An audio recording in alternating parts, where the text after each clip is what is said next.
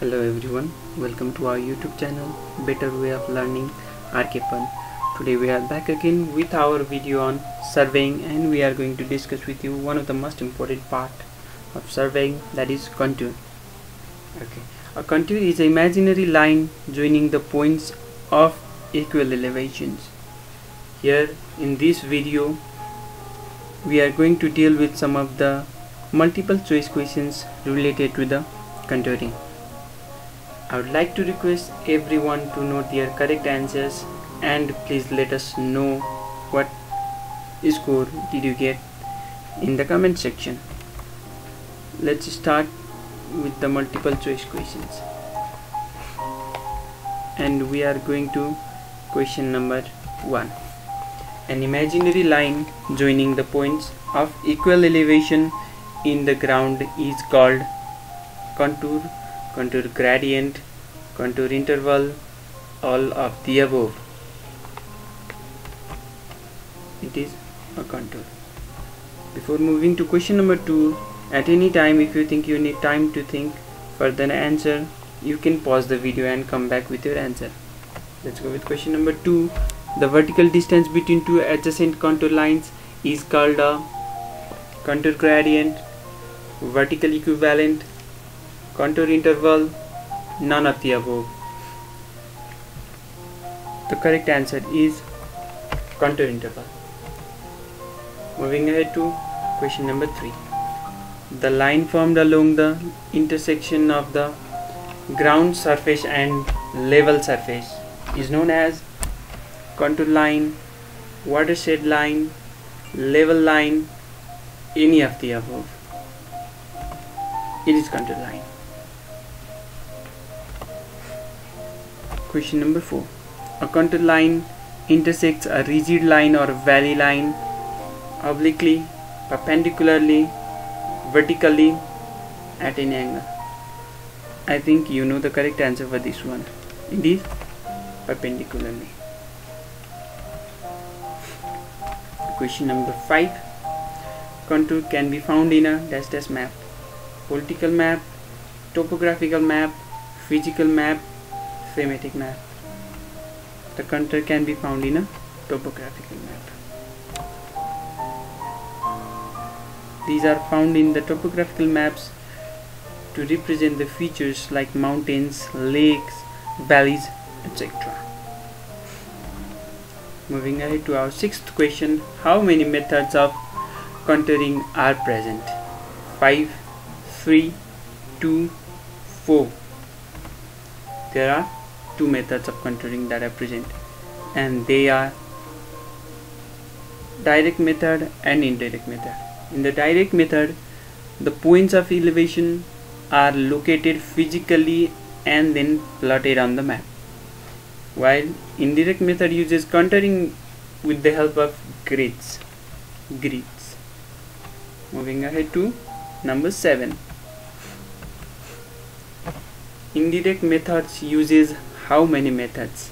3, 4, 2, 6. कतिवटा method use गर्छ त? 3 वटा. 3 is the right answer. The methods are method of square, in which the area is divided into square and grid points are taken; method of cross section, in which the cross sectional points are taken; and tachymetric method, which is adapted for very steep hills. Question number 8. Which of the following methods is used for interpolating contour points between the 2 points? Arithmetic calculation using measuring tapes, taking pictures of area, using the theodolite. What might be the correct answer?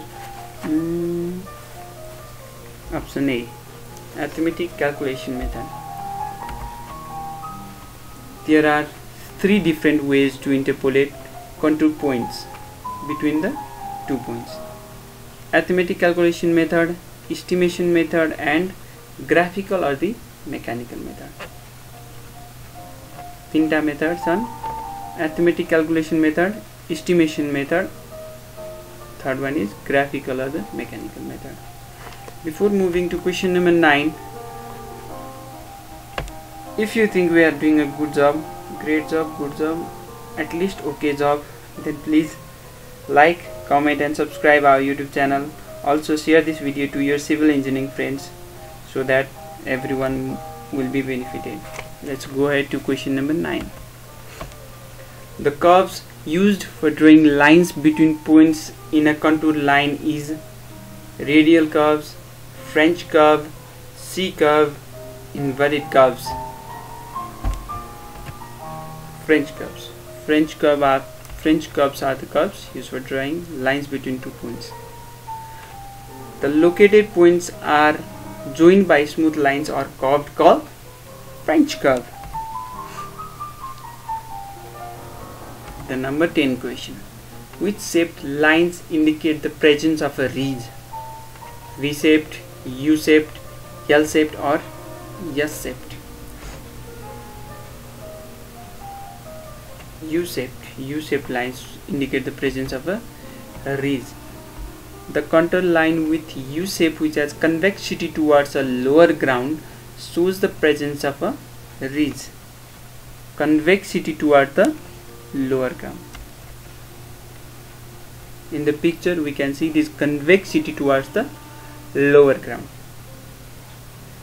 shows a ridge line. Okay. The 11th question is on. The line which separates the catchment basin from the rest of the area is ridgeline, dam line, catchment line, watershed line. What do you think is the answer? It is right. Watershed line. The area where the rainwater drains into the river is catchment area of the river. The watershed line is then marked. The area inside this line measured in the order to study flood level.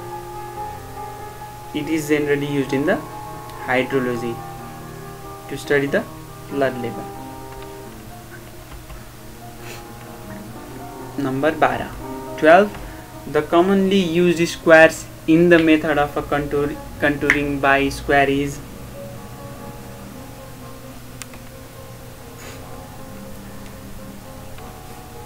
you have 4 options to go. The correct option for this question is option number C. 5 meter by 5 meter to 20 meter by 20 meter square is used in the method of contouring by square.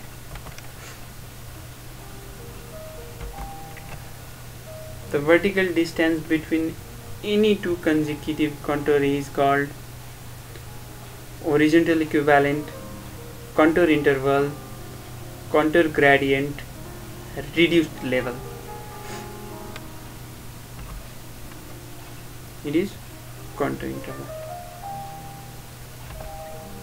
If you have any queries related to contouring, you can surely ask us the questions in the comment section. Learn and let others learn. Let's be healthy in knowledge. Question number 14. The contour interval depends upon the nature of ground, scale of map, purpose and extent of survey, all of the above. What do you think? Obviously, it's all of the above. 15. When the several contours coincides, it indicates a vertical cliff, a valley, a ridge, and overhanging cliff. Several contours coincides. Okay, it is a vertical cliff. As in the figure, you can see the contours of 20, 30, 40 and 50 meeting at a point where there is a vertical cliff. 16th question. A closed contour line with one or more lower ones inside it represents a hill, a depression, a steep surface, a cliff. closed contour line with one or more lower ones inside it. What is it? A depression. While the one with one or more higher inside it represents a hill. If the contour line is of higher elevation inside than that of outside, it represents a hill. But if a contour line is lower inside, then it is a depression. Moving ahead to our last question of this series, question number 17. The method of contouring best suitable for hilly regions is by square, by cross section, by tachyometry. None of these. By tachyometry. For surveying small areas, we use square methods, and for roads, canals, railways, we use method of cross section. Thank you for watching till the end. Please like, comment and subscribe our videos. Thank you.